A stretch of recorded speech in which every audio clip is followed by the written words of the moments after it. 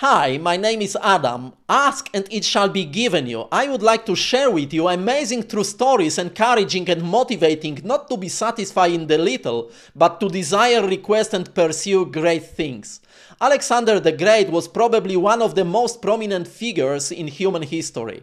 He was not only the great warrior we probably all are aware of, but he was also a generous king. From time to time he used to organize a day in which all his subjects could come to him with their requests. We could call it the days of the grace of the king. People came with various requests, for instance for food, clothing, piece of land for farming, whatever they desired, and king, after having heard the request, gave order to his responsible servant to fulfill the request or not. During one of such days many people came as usual with their requests, but finally a man came who presented very unusual request. "I want a palace. And in this palace I want a feast for all of my friends." King's servant was astonished and tried to persuade the man to change the request. He was really afraid that for such a daring request, if he goes to the king to present it, his head could be chopped off. And tried to persuade the man, "Change the request, your request is too daring." But the man said, "This is the day of the grace of the king. This is my request. I want a palace, and in this palace I want a feast for all of my friends." King became impatient. Usually things went very smooth. The man came to the servant, presented the request, servant came to king, presented the request, and king granted the decision. But now there was kind of an argument between the man coming and the servant of the king. King asked the servant, what was the request of this man? He felt that something unusual was happening. Then the servant couldn't do anything else. He had to confess. The request of this man is he wants a palace. And not only of this, in this palace he wants a feast for all his friends. I tried to persuade him to change the request, but he didn't agree. King was astonished, but after a moment's thought he said, "This request would be granted." Now, king's servant was astonished and asked, "My king, why did you decide to grant this unusual request?" "All the people that came before asked for simple, usual things," said the king. "Just anybody could give them what they requested." Then the king said, "Only that one man asked something that exclusively I, as a king, could give him. Only that one man made me feel as a real king." Let's think differently about things we ask and we pray for after hearing this story. Let's dare unusual requests and unusual prayers. Let our prayers make God feel like a real king of the universe he in fact is. Only he can give us, grant us some requests we desire in the depth of our hearts.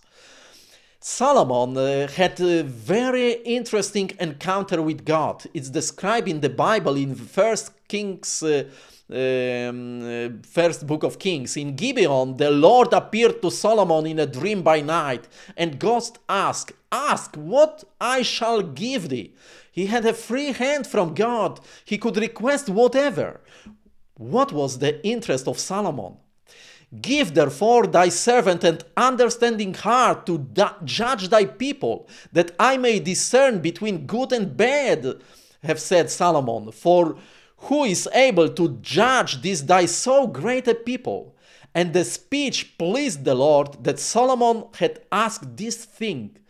It was very pleasing to God, this unusual request. "Give me wisdom that I may be a good judge for thy people." And this was not a request to boast himself. Solomon was not interested to show off his wisdom to anybody to praise him. He was interested to be a good servant and good judge of the God's people. And God said unto him, "Because thou hast asked this thing, and hast not asked for thyself long life, neither hast asked riches for thyself, nor hast asked the life of thine enemies, but hast asked for thyself understanding to judgment, behold, I have done according to thy words. Lo, I have given thee a wise and an understanding heart, so that there was none like thee before thee, neither after thee shall any rise like unto thee. And I have also given thee that which thou hast not asked, both riches and honor, so that there shall not be any among the kings like unto thee all thy days. If we ask things that please God, we get bonus, something we didn't request in the first place, but God will grant us as a bonus. In Psalm number 2, we have an amazing text. Ask of me, says the Lord, and I shall give thee the hidden for thine inheritance, and the uttermost parts of the earth for thy possession. This text is addressed in the primary place to Christ, but in the secondary place it's also addressed to believers in Christ, for us. Ask of me, and I shall give thee.